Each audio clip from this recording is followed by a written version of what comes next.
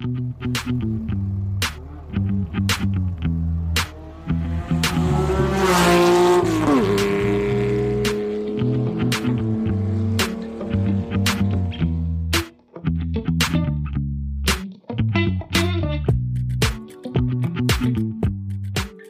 fellas. How you doing? Very well, thank you. How are you? Yeah, very good. Is Joe lurking? I am indeed. There he is. So quite excited today. We've got a cracking guest coming on, haven't we? We have indeed. Yes, we are speaking to Mr. Rob Durrant, who is the senior press officer at Porsche GB. So, fingers crossed, we'll get loads of gossip from the inside of Porsche. It's about as inside as you get, isn't it? I think so. Yeah. So hopefully some nice golden nuggets of information is incoming. What have you boys been up to in the meantime? Anyway, while we wait for Rob. Working, lots of work. Unexciting stuff. I tell you what, I did have a bit of a funny episode earlier this week. So I ordered a dirty Domino's as a bit of dinner. And obviously with the social distancing measures that are going on at the moment, you've got to tell the guys where to leave your pizza. So it's dodgy drop off. Yeah. So in any case, doorbell's gone. I've given it a couple of minutes, gone outside, and the pizza was sitting on the top of my car, Little Irish. And I was like, why the hell is this pizza and this bottle of Coke kind of balanced precariously on top of my 911? Came back indoors anyway after collecting it, and then realised on the notes that you leave, the delivery notes for the driver, I said, leave in port, ring doorbell and leave in Porsche. So I don't know if this poor guy has obviously mistaken the Porsche for a Porsche. I don't know if he was trying to get into my car or what. I don't know why the alarm wasn't going off. Right in the handles. Yeah. So he read Porsche as Porsche, which was absolutely brilliant. I had to laugh, but there we go. That's my week anyway. Brilliant. Have either of you got your wheels on yet? No. Nah, tomorrow for me, a chap's coming out, mobile guy, to swap the tyres over, balance the wheels and torque them up. So fingers crossed they fit. Is that the guy that I told you about, Johnny Tyres? It was Johnny Tyres. So yeah, thanks for the tip off on that. The Fouche wheels are the same dimensions as the factory BBS GT3 wheels on currently. I didn't check the ET. So I'm hoping that it's going to be a straight fit, no problems at all. But you never know, do you? I'd imagine they'd run somewhere close to stock, wouldn't they? If they're selling them for those, for that sort of era, aren't they? Yes, yeah, I would hope so. I'm really hoping they just bolt straight on. I can use the factory bolts for now, and we won't have any problems with like caliper clearance or anything. But we'll see. This time next week, yeah, exactly. This time next week, we'll know, won't we? But Joe, when are you going to stick them on your 912? My problem is knowing what size tyres to put on them. So obviously I'm trying to fit much bigger wheels and rubber onto a car that wasn't designed for it. So that's my concern is what I've got clearance wise and what's going to fit. So it's I need to I need to push the button on which size tyres to go for, and then I think you need to put the wheels on the car without tyres. That's exactly my plan. Yeah, get the wheels in there. Make sure they don't stick out too far to start with. Otherwise, it'll be a no-goer and you've wasted money on buying tyres. Yeah, no, definitely. So I kind of need to do a bit of trial fitting before I work out what to buy. Hopefully, maybe over the weekend, if I can get them bolted on, just to give them a check round, that might give me what I need to get going next week. Excellent. The other one is what brand of tyres to put on them as well. That's my next thing, because it's kind of a period sort of car, so it doesn't you don't really want new looking tread pattern on it if you can help it. Yeah. Right. That's enough tyre talk then. We'll park that, shall we, boys, and get Rob in for a chat? Yep, sounds good. Rob, hello. How are you doing? Hi, Lee. I'm good, thank you. I'm okay. Hope you guys are good too. Rob, senior press officer at Porsche GB.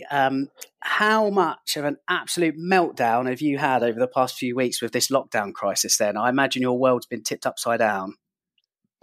Well, I think no more than anyone else's, and it's been challenging all round. I think we're first and foremost, fortunately, everyone's still well and okay, and we've been trying to support everyone that we work with and keep everyone in the loop as much as we can. And it's been things have carried on. We still have things to do. It's just been very, very different to the kind of things that we normally do. But no, as I say, just above all, we're just fortunate that we've been able to carry on and work sort of pretty effectively. I think, fortunately, in our world, your world, my world, we're used to being able to work remotely, in all sorts of different locations. So I think that's been really sort of helpful, just to help us keep coordinated and just try and carry something on. Good. Okay. I mean, on the subject of that, you said your world and our world. I'm on the side of a journalist. You're on the side of PR. Are we teammates these days or adversaries? What do you think?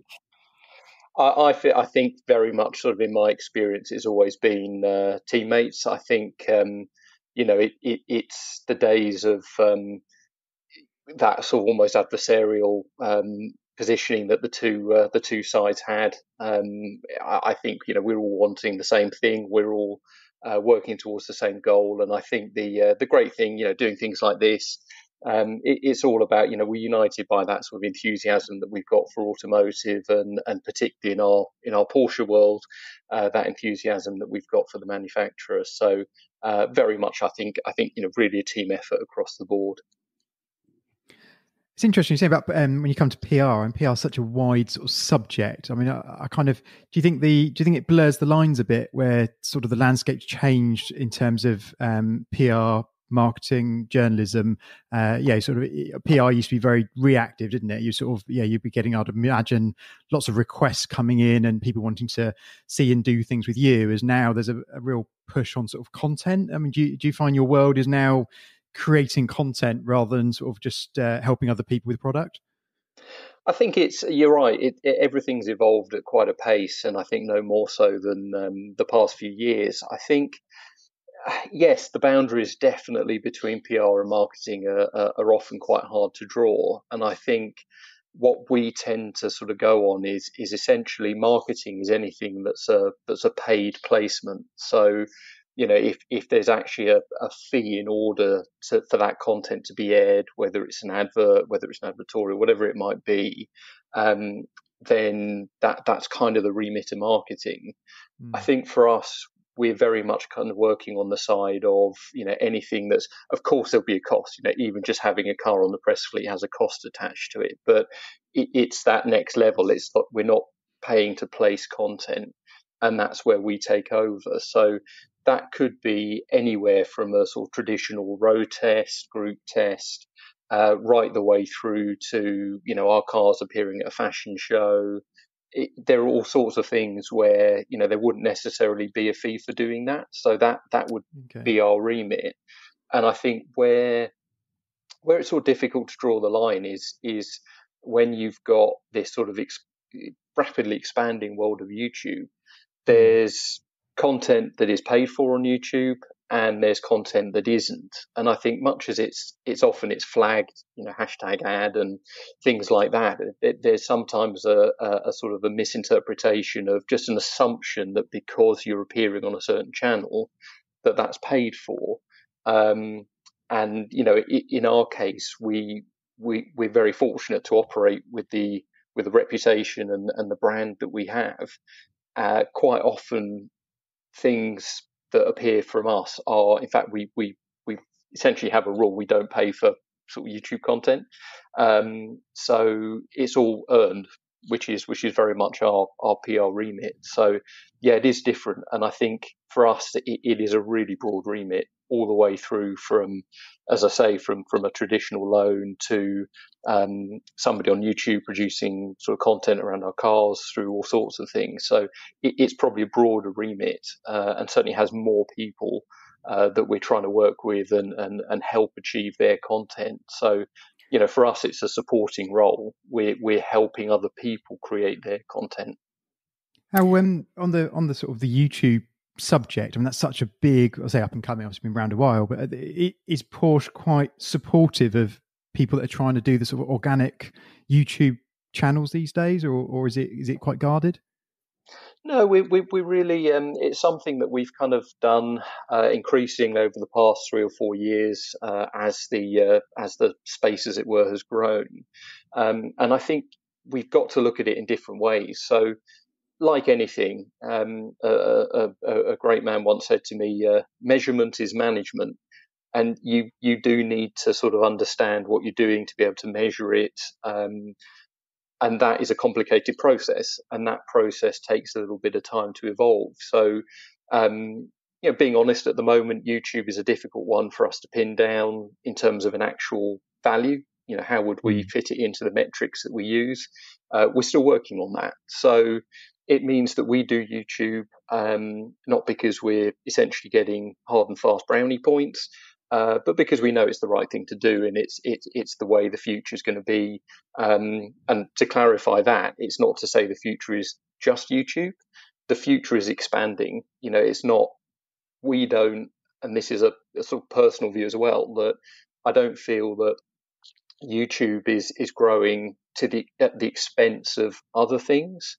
I think it's opening up a lot of new people to cars who perhaps didn't have anything that quite suited the way that they wanted to engage with cars. So I think there's a big chunk of that YouTube audience is additional, which is ultimately a really positive thing for those of us in the industry, that there's more people able to engage with cars and take part in it. So whether, and this isn't just in the YouTube space, this whatever the medium, we try to find ways within the pretty small capacity that we have. I mean, our fleet is normally numbers or just over 20 cars, so it's pretty small in the general scheme of things.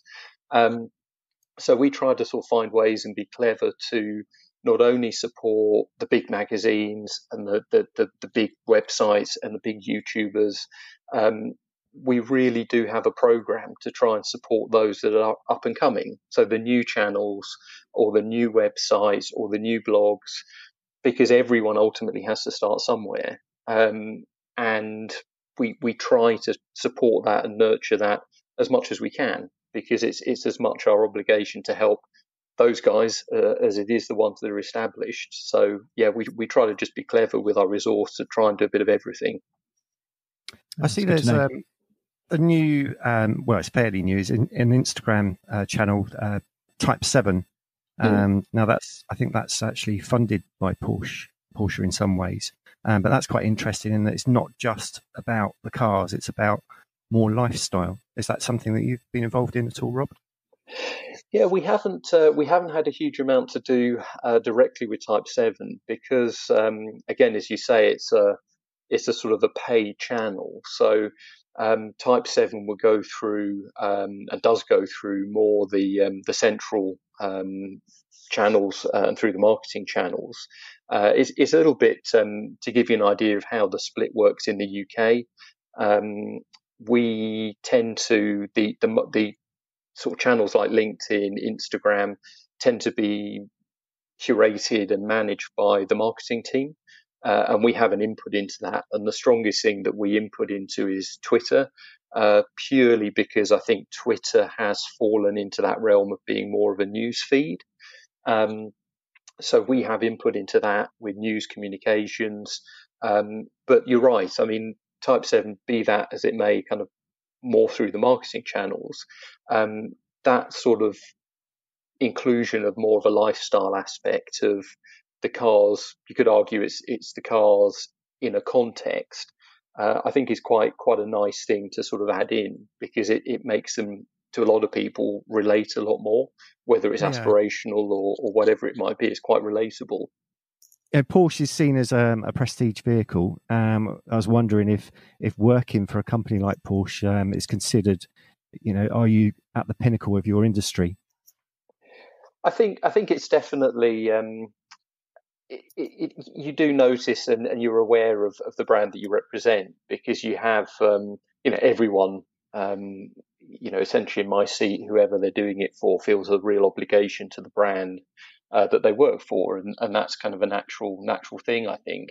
But certainly for us, with that sort of that obligation that we have and a degree of the weight of the Porsche standing and heritage and everything that goes with it, I think you do feel very privileged to be doing it, because I think it's not even necessarily sort of how that, as a manufacturer, we position the cars in terms of pricing, whether you can put a premium tag on it or an ultra premium tag on it.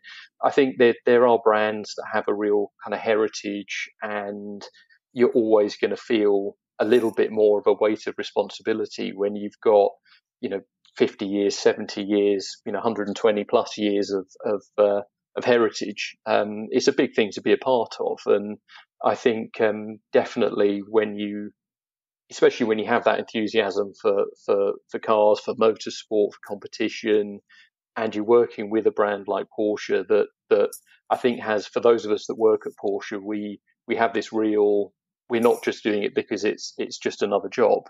It's not as if we're sort of supporting white goods or whatever it might be. Yeah.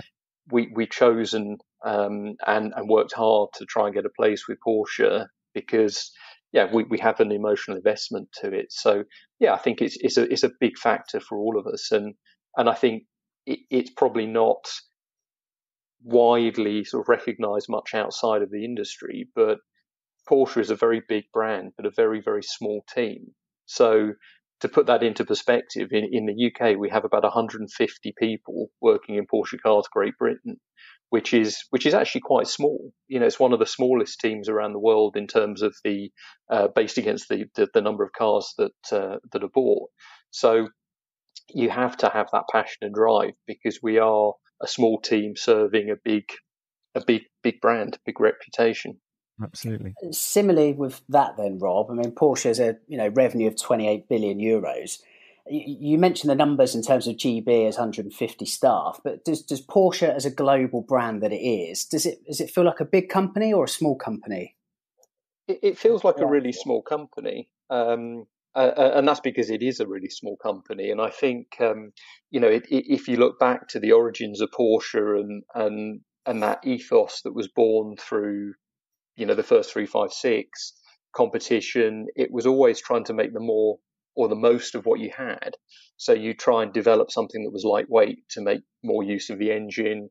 And it's just really interesting, having sort of joined Porsche just over 4 years ago, that ethos to me feels very much still a part of the company, that we're very efficient, we're very good with the way we work, that we have a small team, but we are still able to achieve something that has established it as one of the leading car manufacturers in the world. And I think, and that's a really nice thing on a day-to-day basis, whether it's just popping over to see the colleagues in marketing or motorsport, or picking up the phone to the team in Germany, joining a conference call, meeting people on events.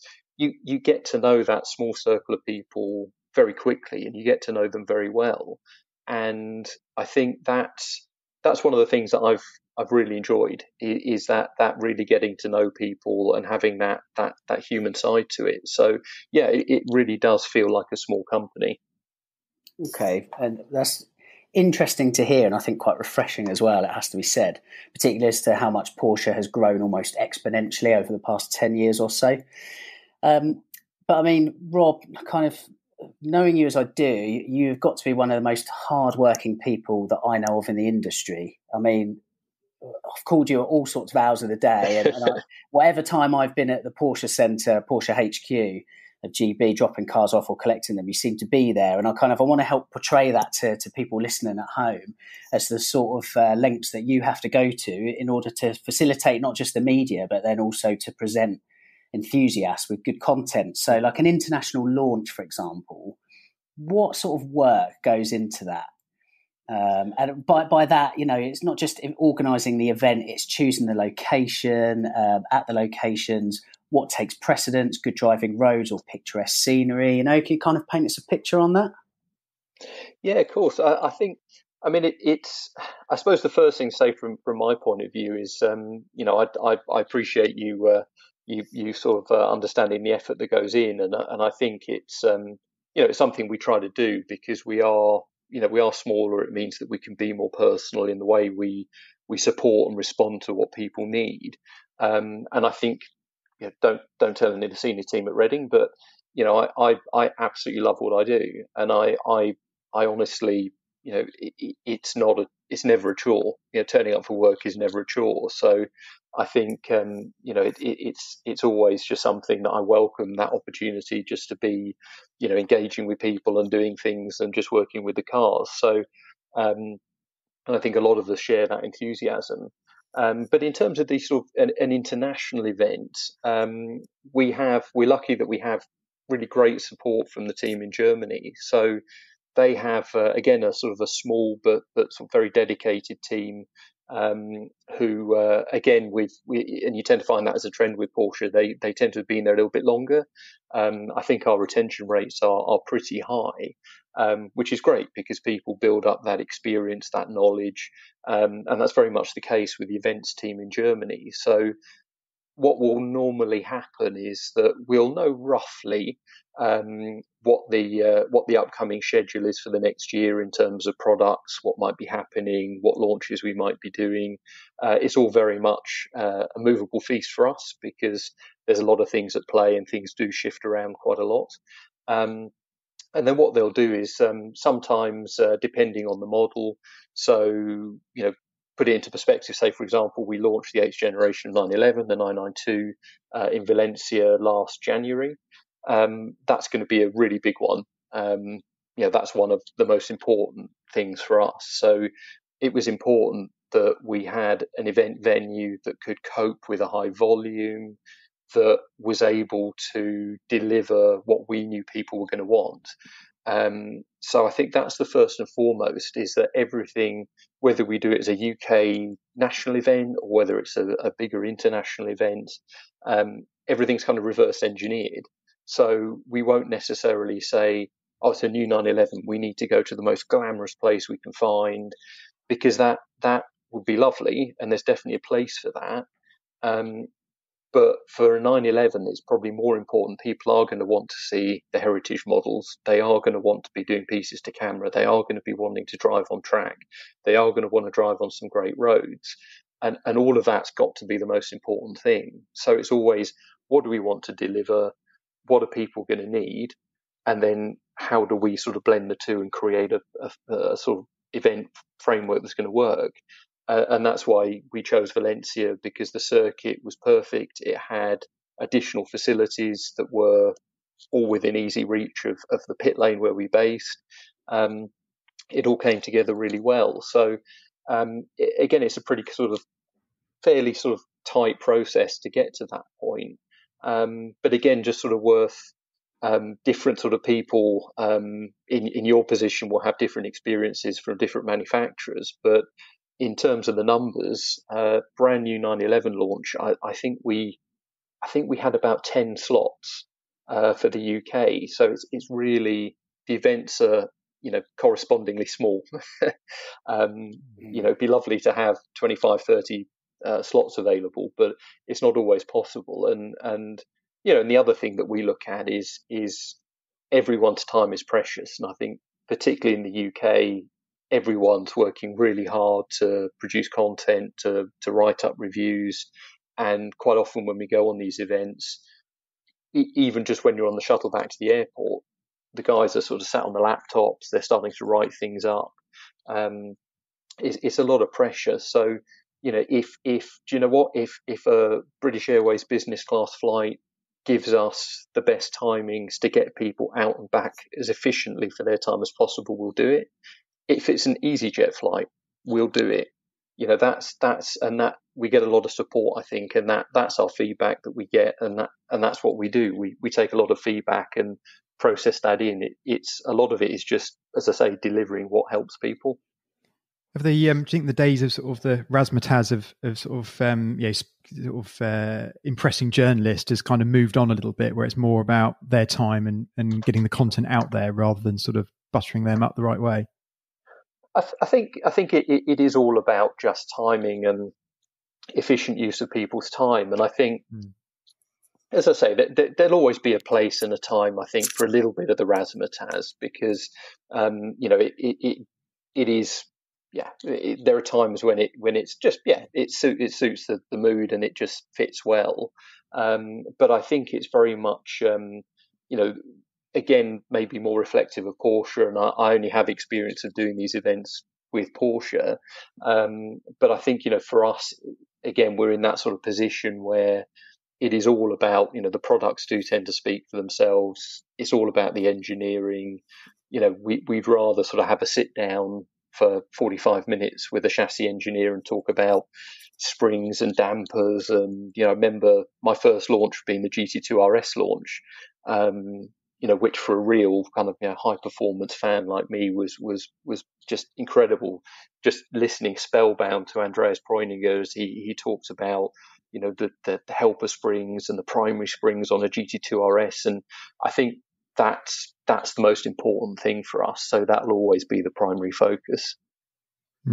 Yeah, it's interesting. You were saying that you've got limited slots for these type of events. How the hell do you pick who goes? That must be so difficult. It's really tough. It's one of the hardest things that we do, is trying to sort of balance that out, and we have to kind of be.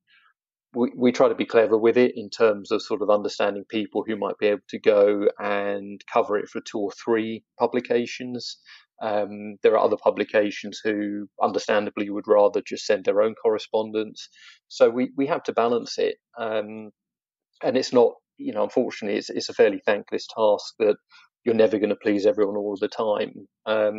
So what we then try and do is if we know that slots are limited, so for example, with the 911 launch in Spain, we knew that slots were limited. We knew it was a very important car for us.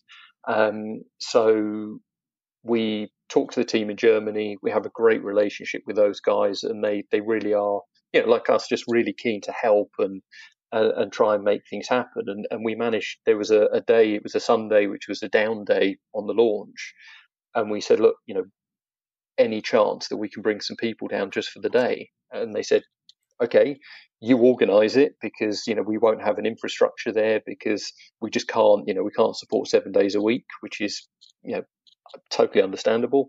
But we managed to make it work. We managed to get an additional 10 people out to Spain to drive the cars within an element of the framework that existed. Other times, we might be able to get a car over to the UK not long after the international launch, in which case, people can do some, still a German car, left-hand drive, but at least it's a bit more accessible. So they might test it for a few hours out of Reading, or we might base ourselves somewhere near nice roads and people come up and drive it for the day. There's always ways you can think laterally to try and include as many people that we work with as we can. In a way, Rob, it's where you say it's a thankless task in terms of what members of the media can get the seat on the plane. I assimilate it really to the similar thankless task that a dealer principal will have in allocating GT cars. So I think it's all very relatable. It is, it very, very much is. And I think I'd just like to make the point as well, to add to what Rob says, off your point, Joe, of having to kind of lavish journalists with I don't know, just gifts or whatever it is. That just doesn't happen, certainly in my lifetime in the industry. I know that things used to happen where companies, and I've heard this off much older journalists that have been around for a lot longer, and launches, there'd be like iPads and stuff going around. I mean, that is crazy, and those days are long gone. I think for me, and I hope my employers aren't listening to this, even the opportunity to drive a Porsche, and if it's in somewhere like, far-flung Slovakia, well, I'll walk there barefoot on broken glass to drive the car. And I think, many journalists would say the same, don't pay me. The very fact that you get to sit in these iconic cars, this absolute fiat of engineering, and experience these cars, not even first, but just at all, is just absolutely the greatest privilege. And this is why I imagine, Rob, your role at Porsche is arguably more difficult than perhaps another manufacturer, because I can damn well bet that there's a few more journalists knocking on your door than there would be at another manufacturer, say, that just does, that just does hatchbacks or family saloons or something. I don't want to cause offence to anybody out there, but it is, I think you're so right, it's a thankless task. You can't win, and I think we need to accept that as much as you. No, I want to know, Rob, how did Lee ever make the list for Spain? I know, unbelievable. Well, I couldn't bear the thought of him walking on broken glass, so we had to let him along. But we had a great time in Greece when we did 911 Cabriolet. That was another one of those events that I don't know. It sort of stuck in the mind. It was just fairly straightforward, but it was just a great couple of days. I think we didn't even get particularly lucky with the weather. But no, it was just one of those great events that just came together. A little bit off the wall in terms of location, but yeah, it was a lot of fun. Lee, didn't you bump into somebody at one of those events that give you a great little insight? I can't remember who it was. I remember you came back and mentioned that you were chatting to somebody at one of the launch events and can you remember who that was? It might have been Kyle Fortune, a journalist that writes for T911. Absolutely splendid chap. And Kyle he writes a lot of the launch events or covers a lot of the launch events, not only for Total 911, but for different media outlets. And again, not just Porsche. And he's someone that's very well oiled in going to these. And it was amazing for me as just an absolute rookie by comparison, not been to an international launch before, just to see how Kyle handled himself, how he approached the bigger wigs at Porsche, many of which he's cultivated fantastic relationships with. It was an absolute kind of consummate professional and a real kind of eye-opener as to, for me, again, almost looking from the outside, is to be like, that is what an absolute top-class automotive journalist looks like to me, I hope Carl's not listening to this. It's very gushing, but it really was. It was a real eye opener, and that's clearly someone that's been there and done it and has clearly benefited from that, Yeah, I think from echoing that from our side, I think it's one thing that I'm always really impressed with is that I think there's I don't know. It's a long time since I sort of read a car magazine purely just as a reader. I still really enjoy reading car magazines, but you can't help but view it in a different way because you know the nuts and bolts so much. But it was one of those things that there are so many people that I get to work with who were just so formative in the early years of my sort of automotive development and just building that passion that's kind of spilled over into a full-time role.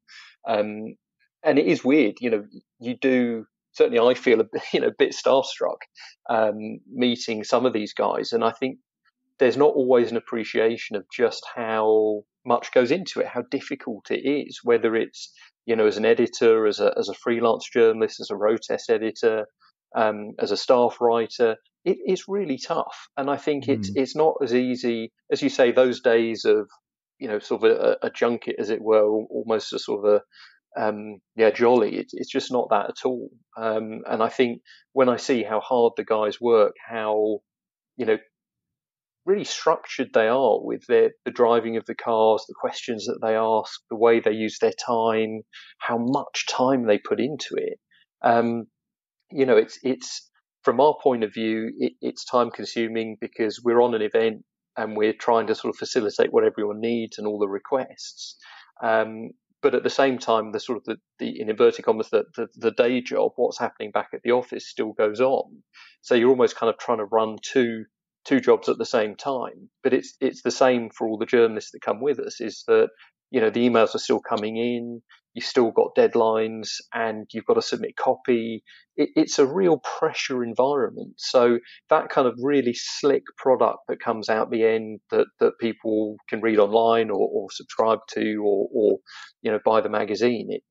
There's a lot goes into it, and we do have absolute respect for that. Yeah, that's cool, isn't it? You're saying about being sort of starstruck with some people. I mean, where obviously Porsche is so heavily linked with motorsport, you must get to, I'm guessing even in quite a casual setting, sit down and have coffee with some of the real big, motorsport greats. I mean, is there anything you share with us there in terms of people that have sort of, had an impact on what you've done, or the people that kind of have really surprised you along the way?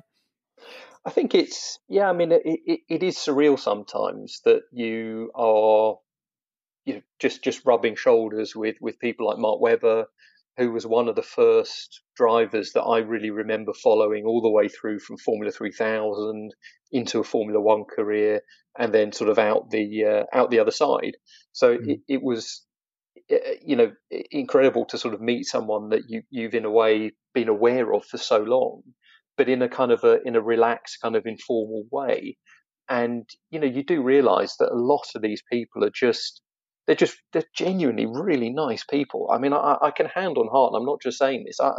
There's no one that I wouldn't sit and have a drink with until the small hours, just chatting about stuff.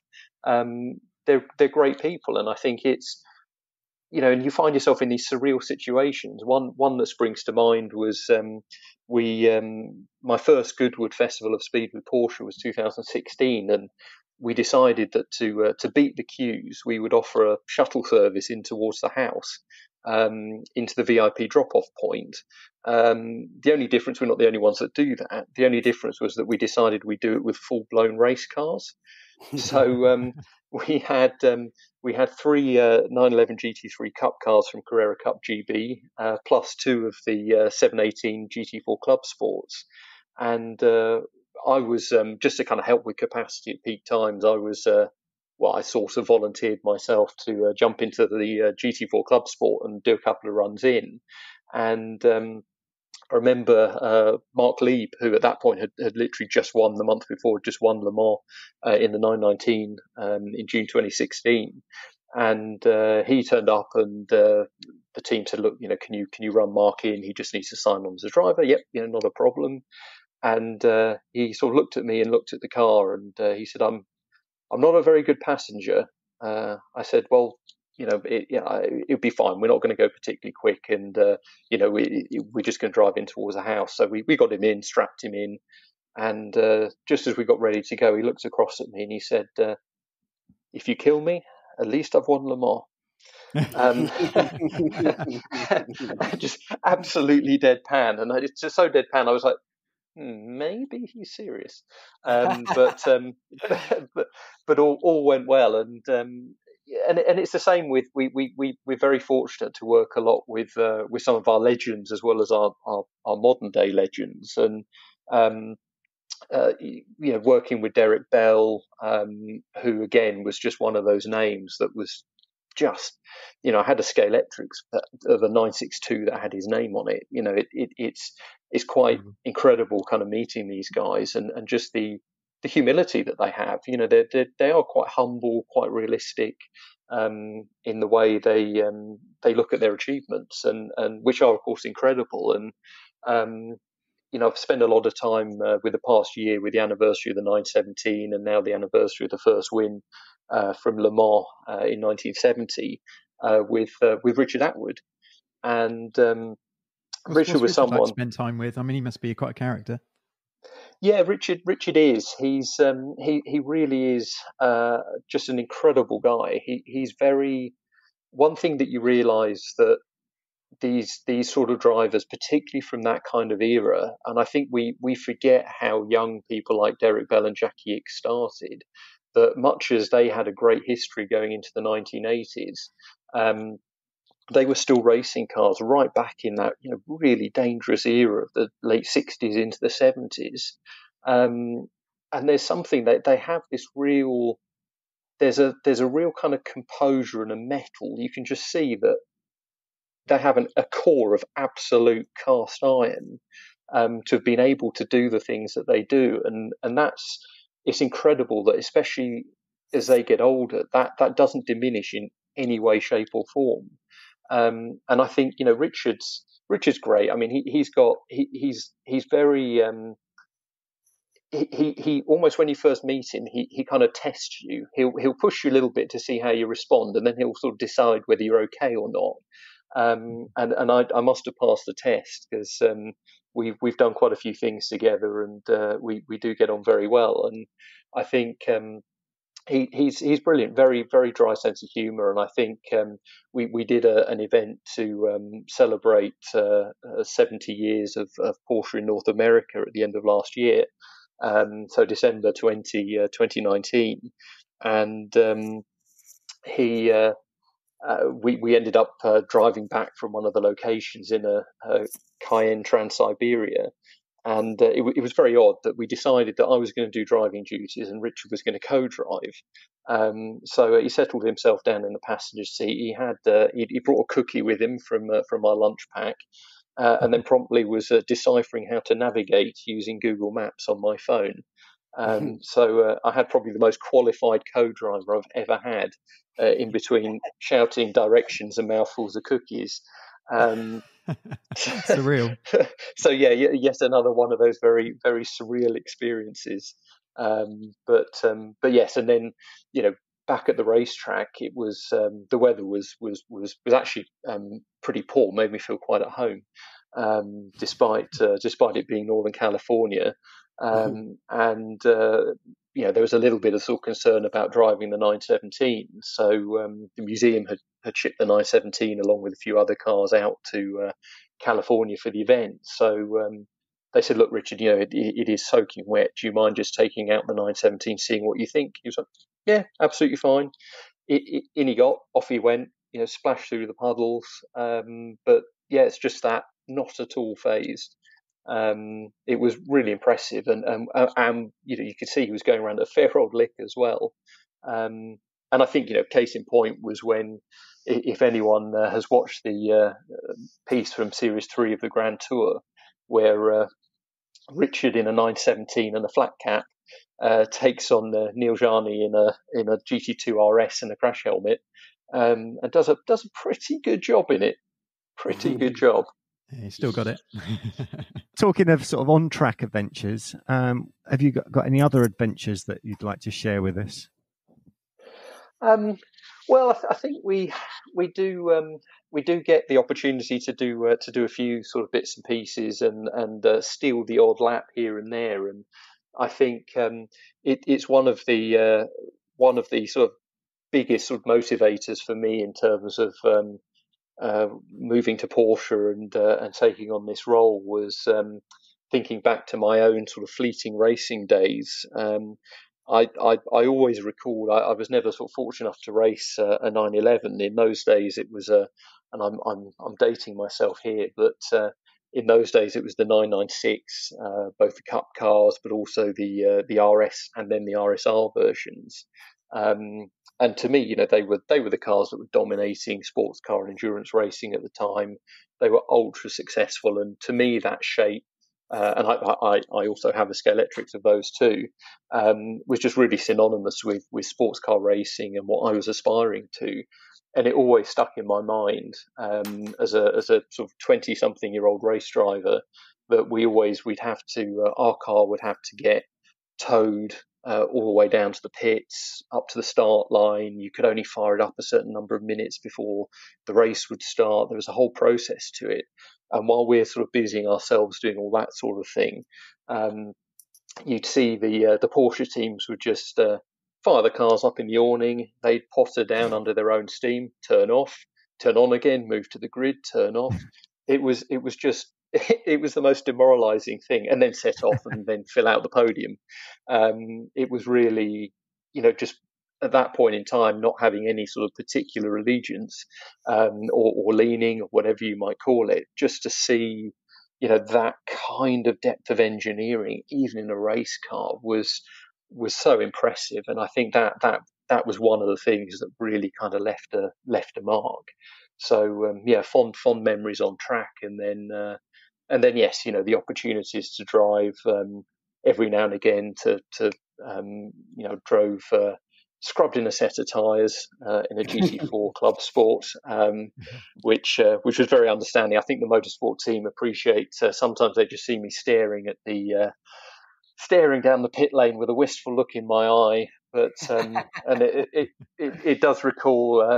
I remember the first Carrera Cup Media Day that I did, which was literally, I think, a week after I joined in March 2016. And it's always one of the bigger moments is when we line the cars up as a grid to go and do the group shot. And you have all the cars, 20-something cars, all lined up at the pit exit. The light goes green and off they go. And again, another one of my sort of inspirations was watching Tim Harvey in the Super Touring days, winning at the Donington Grand Prix, European Grand Prix support race in '93. That was '93, and then going on to race with BMW. It was Renault and then Volvo, and very much an inspiration. And I think I sort of looked over, and there was Tim. I'd never really met him before, and he was doing exactly the same thing as me, just watching the cars disappear out the pit lane, and we caught each other's look, and we just knew we were both thinking exactly the same thing. Although I think, if we were both to jump into a cup car, I think his chance of being straight on the pace would be much higher than mine, because something I hadn't sort of fully appreciated was that, having sort of retired from touring cars, was he's still our most successful Carrera Cup driver by a reasonable margin. I mean, 36 wins. It's going to take some beating. Funny you mention Richard Attwood. I have a story which I don't know if you're aware of. It seems to be a bit of an old wives' tale. I'm hoping it's true. Is somebody, I say Citibank or some London firm, had hired the PEC for the morning, invited the team up for a morning messing around in the cars at the PEC as a gift for the time. And Richard Attwood was trying to teach the guys there some basic kind of car control techniques, none of them listening whatsoever. So the story goes, at lunchtime, he lined them all up at the canteen area of the PEC with the glass panes overlooking the handling circuit for PEC, and has caned this 911 round the track. And everyone's been like, what, not knowing who he is, blimey, the granddad can drive. And he's kind of come back in and said, right, now you're going to start listening to me. And apparently they've said to him, mate, have you done any racing in your time? And he didn't even tell them that he was Porsche's first ever Le Mans winner. He's just turned around and said, yeah, I've just done a bit of club racing in my spare time. I can't remember who told me that. It might have been maybe Richard Bott at the PC. I could be really wrong there. But he is an absolutely fantastic individual, it has to be said. Yeah, he really is, and that sounds absolutely like the sort of thing that he'd do. He even when I first met him, I was a bit again sort of quite apprehensive, and very aware as well that he has a really impressive history in Formula One. When you think that he quite often would super sub in, and he had a second place finish in the BRM at Monaco. I think he super subbed for Jochen Rindt, and was top placed again. And I think that's just massively impressive. But he was very. When I sort of first brought it up, he was again just very much sort of like, oh well, it was sort of what you did in those days, just very, very humble about everything that he'd done. And one thing I hadn't really sort of appreciated until I got to know Richard a lot better was that he was really sort of quite involved as an apprentice in the engineering side of things. Okay. So he had a real kind of a real understanding of the mechanicals behind the cars. And I think so much of his success in that era, when reliability wasn't what it is now, came down to that mechanical understanding and that empathy that he had for what was going on with the car. He could nurse things around the track and get it to the end. Exactly, and he told me a story about sitting on the start line at Spa. In a 917, so it's quite a steep run down, because the start-finish line wasn't the F1 start-finish line on the way into La Source; it was the start-finish line on the run down towards Eau Rouge, and waiting for the flag to drop, and the engine stalled. And he said, I knew that was because the float in the carburettor, because of the angle, had just started the engine. So I said, rather than sitting there trying to start it, which I knew would flatten the battery and then we'd be out, he said, I just dipped the clutch, let it roll all the way down to the bottom of Eau Rouge, put the ignition on to reprime the lines, fired it up, and off went. And I think they finished second or something. And you just think, again, it's just that straight away he was quite calm. You'd imagine being on that kind of grid, you'd be flustered, but it was just quite calm and collected. No, I'm just going to do this, and then off we go. And it's that real depth that you don't really get until you really sort of spend time and just talk to people. Yeah, agreed. Fantastic bloke. Funnily enough, when you mention his dry sense of humour as well, I remember there was a time, I can't remember if you were at Porsche by then or not, Rob, but it was a SMMT media test day at Millbrook Proving Ground. And Richard was there for the day in a 991 Gen 1, I'm going to say, Turbo S cab, possibly Gen 2, that sort of time. And he was taking journalists out for passenger laps on the high-speed bowl. And as you well know, on that media test day, on the high-speed bowl, the maximum permitted speed is 100 miles an hour, isn't it? And in any case, that meant nothing to Richard. So we've gone out and we're going along, and he had to stay. It was in the inner 4 lanes, I think, of 6. In any case, we're hammering along. Obviously, we're in a cab, but the roof's up. But he's got one hand on the wheel. His other hand is kind of gesticulating. I think he was talking about his old Peugeot at the time or something. And I mean, we were on the outermost lane. So, you know, the car is at an angle, to say the least. We were caning it. Oh, it was approaching 160. You talk about compression. I think my head was being put into the floor pad. And then it kind of come through on the radio that, we've had a message from the clerks or the owners of the course that it's 100 mile an hour and it's inner 4 lanes only. Can the 991 Turbo S cab please remove itself from the outer lane? And Richard was absolutely gobsmacked, flabbergasted. He was like, do these people not know I've won Le Mans? It was so good, and it was just like, it was amazing. It was so worth getting in trouble for, and his pure innocence and sense of humour on it was outrageous. But yeah, like you say, what a guy, what an absolute guy. He always has that sort of twinkle in his eye, and I'm not going to spoil it because I'm hoping it'll end up in print at some point in time. But I have had a sneak preview of his school report from when he was 4, he was quite a strong, cheeky personality even at 4 years old. It's good. It's great to hear. He's top man. Rob, we'll bring it back to you if that's okay. Where you were mentioning, obviously, your racing history. I mean, racing in British GT is absolutely incredible. You have a pretty good handle on how to drive these cars. So how does a GT3 Cup car, a current one, compare to the 991 Gen 2 GT3 RS then? It's quite interesting. I've only sort of fleetingly driven a Cup car, so not really at speed. But I have been lucky enough to do a few laps in the GT3 RS and the GT3 as well. And what's interesting is sort of putting that together with the feedback I've had from other journalists that have driven the GT3 Cup. I think there's 80% of a GT3 Cup is the same as the GT3 and GT3 RS road cars. So there's quite a high degree of commonality. But I think as soon as you get into the Cup, it's amazing how even just having that interior completely stripped down just changes the feel and the environment.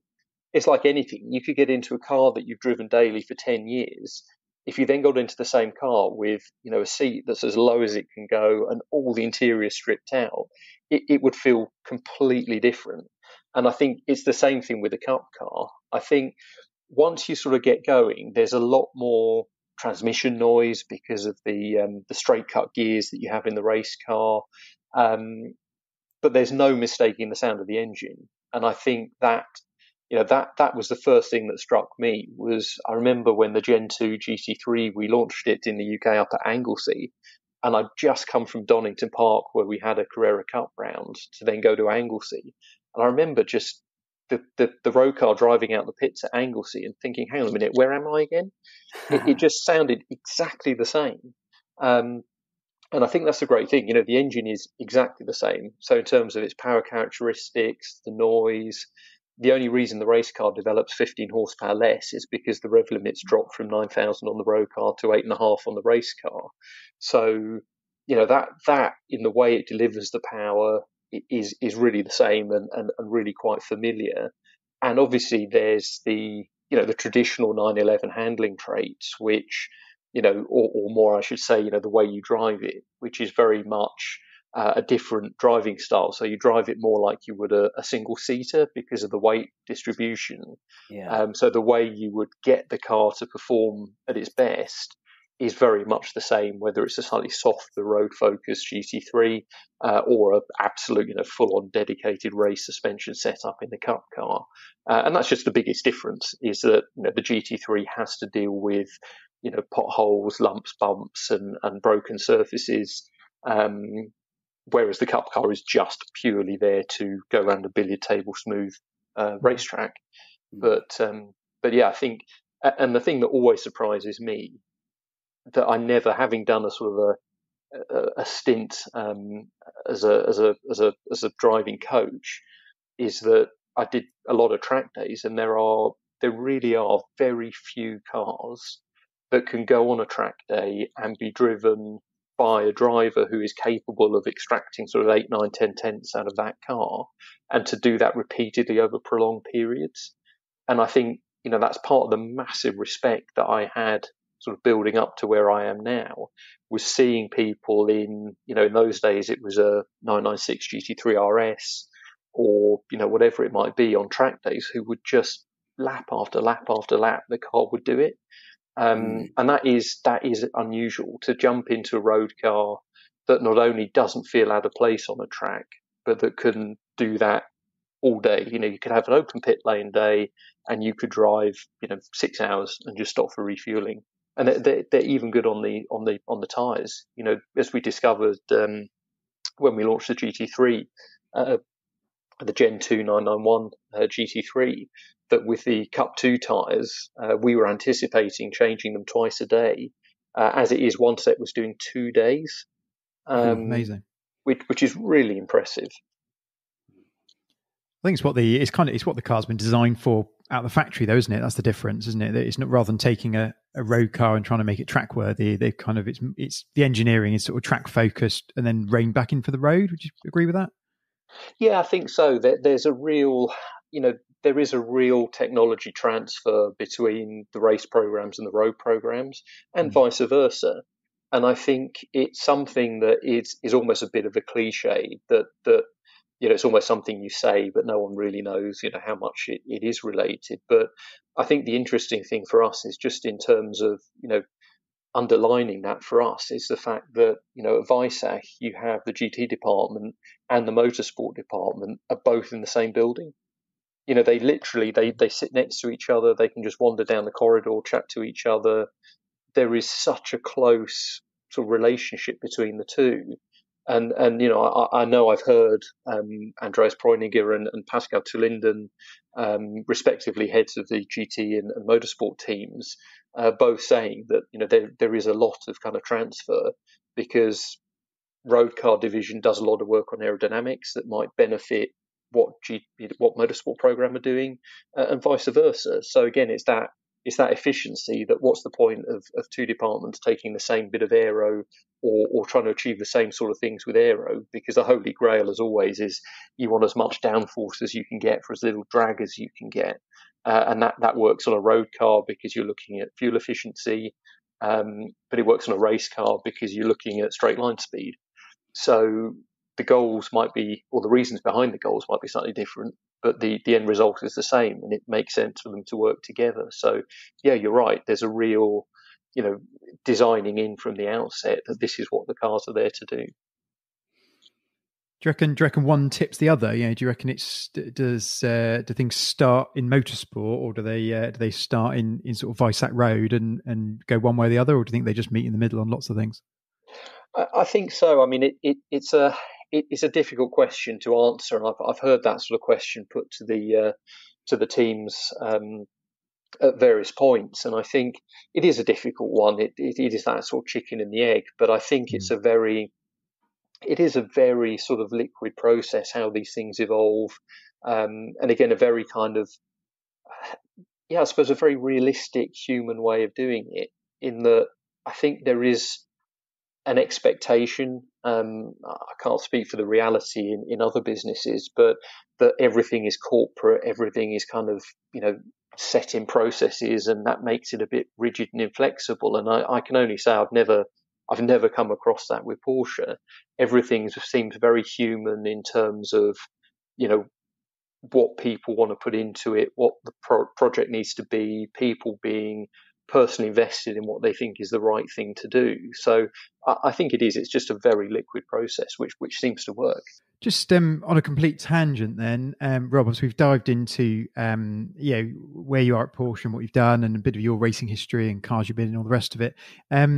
In terms of going sort of previous life to Porsche, I think you were am I again right? Tell me if I'm wrong, but I think you were a barrister back in the day. Were you at the bar? Is that right? Yeah. So this is sort of career number 4 or 5. I've sort of lost count. But yes. So I made the decision. I left. I raced while I was at university. But was realistic that even sort of starting at 19, that I was quite late to the party. So never had any aspirations for it to ever be anything other than something I did for fun that I just really enjoyed and would do when I could. So when I left university, I didn't have the time to sort of put into racing and the amount of time and effort it took to raise funds and or everything that goes with a race campaign these days. So I went off to worked in IT, but always had aspirations to train for law. So that I did in due course, and was called to the bar, and that was pretty much exactly the same time that the financial crisis bit. So it wasn't perfect timing, and I think a whole kind of section of people that were studying and sort of progressing either into a different career or starting their career afresh found the same thing, that the rule book kind of changed a lot in 2007, 2008. And for me, it was, in a way, it was I suppose the catalyst to make cars and driving my full-time job. It had always been in the background. It had always, if I'm honest, taken up probably a lot more time than it should have done. But it was an opportunity that in the instructing world at that point in time, there was still quite a strong demand. I don't know why, but there was, and it offered me a full-time opportunity to coach and to help really people who had a passion for driving get better at realizing that passion that they had, and I loved it and never looked back. I've been in the industry now since full time since 2008, and absolutely loved it. I wouldn't I wouldn't say I regret it for a moment. Yeah. And do you reckon where you are now, is that ticking all the boxes? Is that the dream role? I mean, cars and in terms of the association with the brand and everything else. I mean, is that the one, or do you think there's still another foray to go? It's difficult, isn't it? It's almost a bit like when F1 drivers kind of win everything under the sun, and it's like, but I still like to do it for Ferrari. It's a bit like that in our world. It's kind of, I know a lot of people. Certainly for me, it's been an aspiration to work with Porsche for a long time. So it's difficult, isn't it? I mean, I haven't really thought about it because it's a great place to be, and we're lucky that we have so many different diverse elements that we get involved with.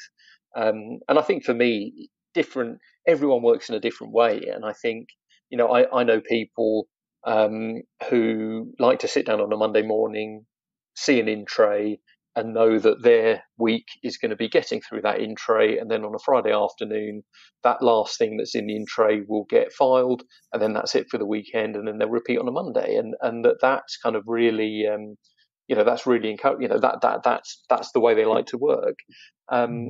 For me, I hate sort of, in a way, having that, almost having that routine. It's nice for some things to not be a complete surprise, but I do like having the fact that at the moment, no 2 days are the same.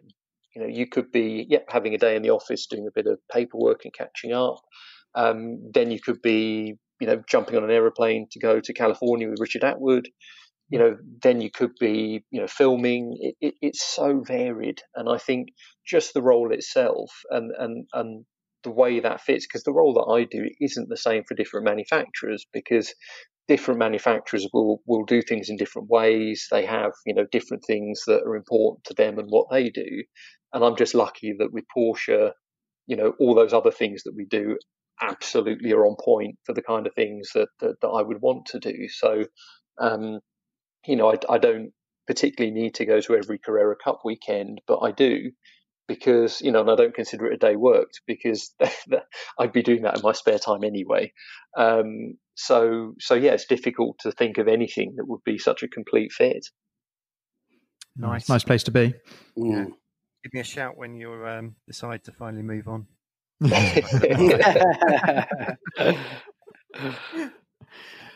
Now, away from the Porsche world, a little somebody tells me that you might have some other toys.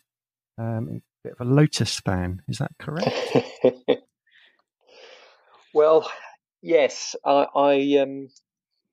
It's funny.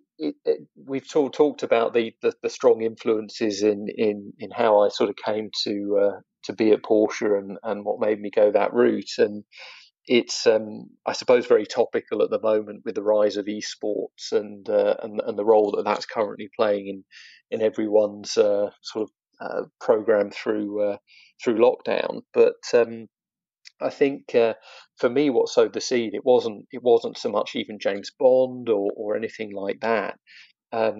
It was a game that I bought purely by chance for my Atari ST in the crikey, must have been early 90s when I was about 10, and it's funny, it just sowed a seed that kind of grew and grew, and I think then they brought out a sequel to the game that I bought, and that had a Lotus Elan in it.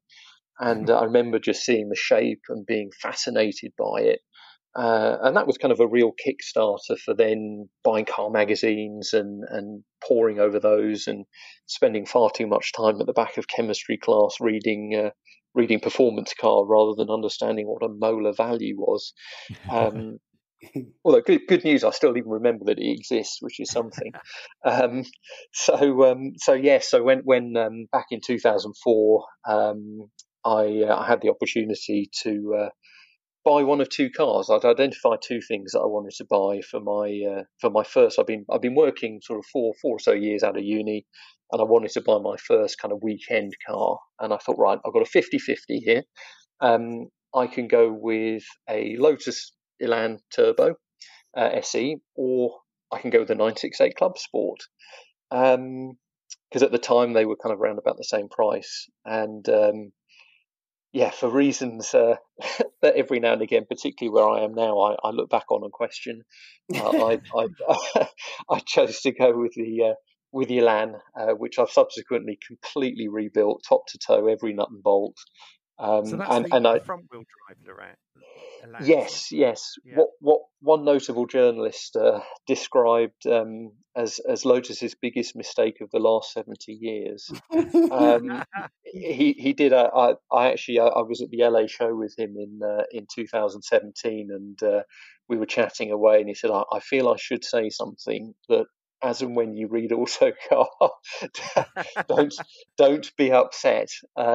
So at least I had fair warning, but no, I love it to bits. I think technically it's got a lot of cool things. It really established the idea of a front wheel drive car, not having things like torque steer, having a separate sort of subframe for the front suspension. It was quite advanced, and I think for all that, for me it was purely superficial. I just fell in love with the shape as a kid, and I think that was the tipping point. And it had to be yellow, it had to be an SE, and that's why I think I've just spent far too much time and effort on it, just because I wanted the experience of what it would have been like to drive it when it was new. But the good news is, I'm still looking at 968 Club Sports, and it would be really, and looking at 996s too, to be honest, because there's something with the Elan. It's not something that I'd use on a day-to-day basis for all the work that I've done. It's not something that I could use maybe to sort of go to the office, because we spend so much time on event and out and about that the mileage we do is fairly low. So you could have something as a daily that's perhaps not, if you're doing 20,000 miles a year, you might not choose it. But with my mileage profile, that might be practical. So I'm feverishly working through the man maths. Well, I think, Andy has got a Sunday morning drivers club, the name or title of which he can't actually pronounce.